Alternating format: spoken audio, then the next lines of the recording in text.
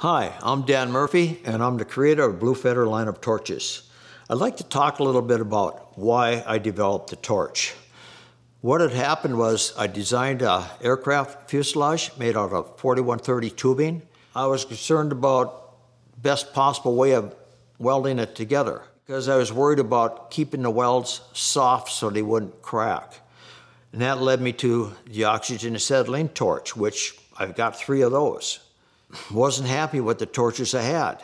Some of the things I wanted in torches are I wanted unique mixing chambers, I wanted nice flame, I wanted a small handle, I wanted nice knobs to control the flame. So I started putting together my first torch. The first torch I put together evolved over about a year.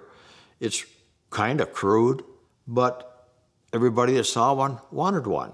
Some of the things that went in the first torch was I designed a handle to kind of fit your hand so that you know where the torch is without looking at the torch. You can just feel it and know where it's at. It's one of the things I designed into it.